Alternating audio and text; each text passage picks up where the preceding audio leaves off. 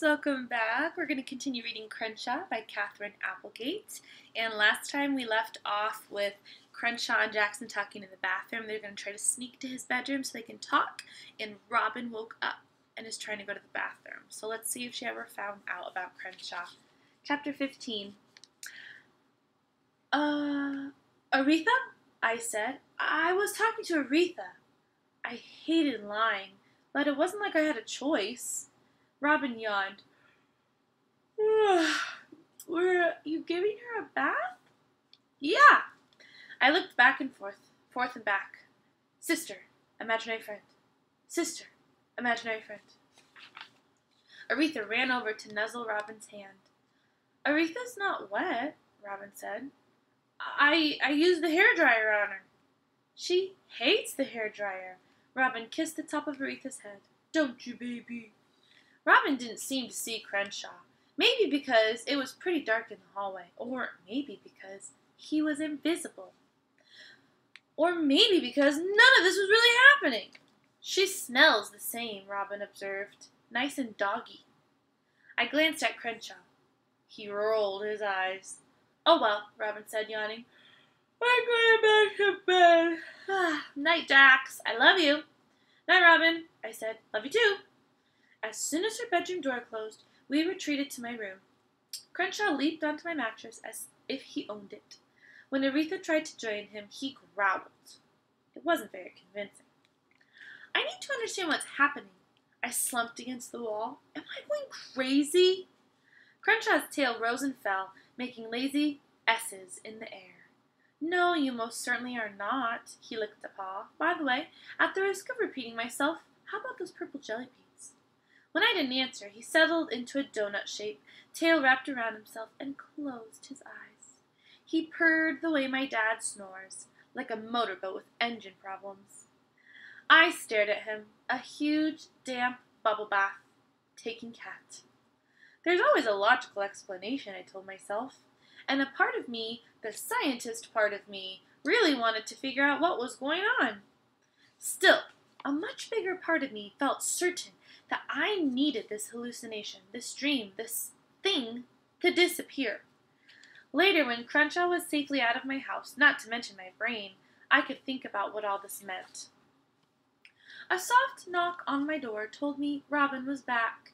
She always knocks the beginning of Wheels on the Bus. Ta-tap, tap, ta-tap, tap, tap, tap, tap. Jackson?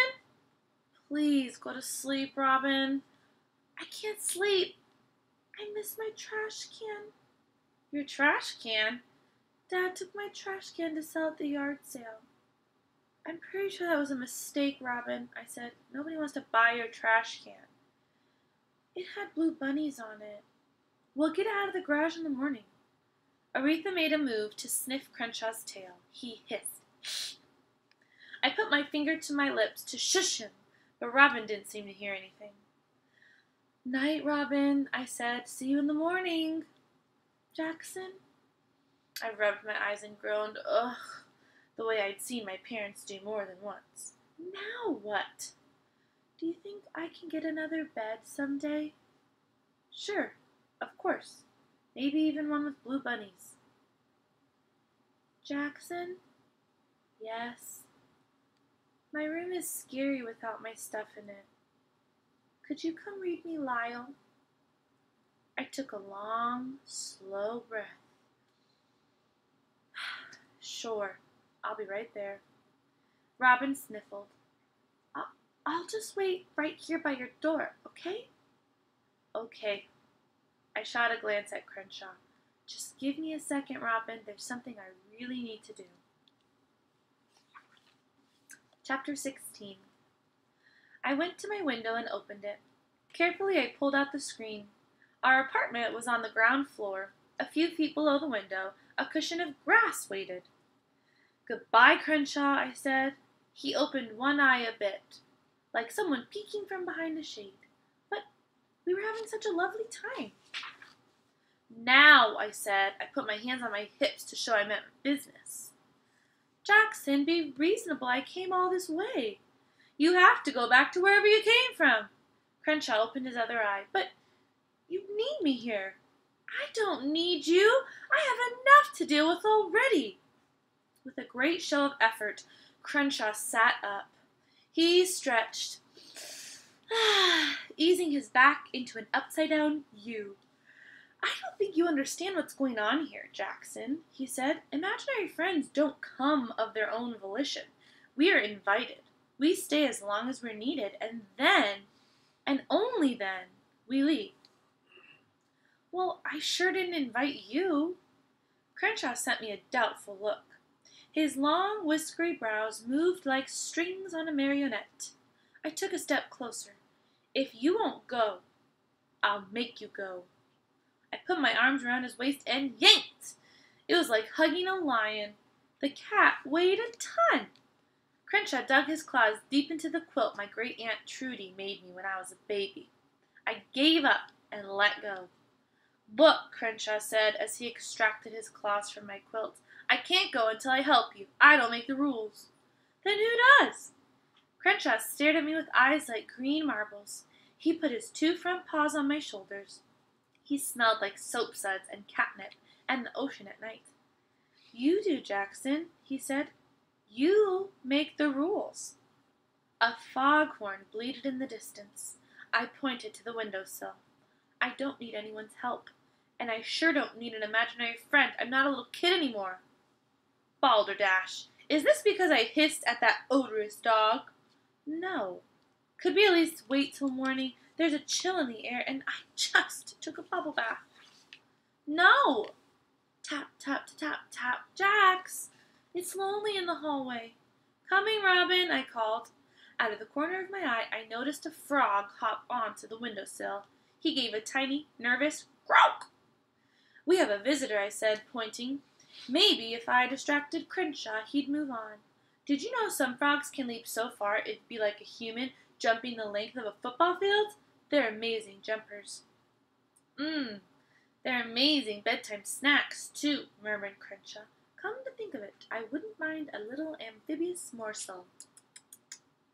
I could see he was in full predator mode. His eyes turned to dark pools, his rear wiggled, his tail twitched. See you, Crenshaw, I said. Fine, Jackson, he whispered, eyes lasering on the frog. You win. I'll leave. Do a bit of hunting. I am, after all, a creature of the night. Meantime, you get to work. I crossed my arms over my chest. On what, exactly? The facts. You need to tell the truth, my friend. The frog twitched, and Crenshaw froze. Pure muscle and instinct. Which facts? Tell the truth to who? Crenshaw pulled his gaze off the frog. He looked at me, and to my surprise, I saw tenderness in his eyes. To the person who matters most of all. The frog jumped off the sill, back into the night. In one magnificent leap, Crenshaw followed. When I ran to the window, all I saw was a blur of black and white streaking through the moon-tipped grass. I felt like I'd taken off an itchy sweater on a cold day, relieved to be rid of it, but surprised by how chilly the air turned out to be. And that's the end of chapter 16. So, Crenshaw says that Jackson must need him for some reason, and that Jackson is the one who decides if Crenshaw's there or not. Why do you think Jackson might need Crenshaw right now?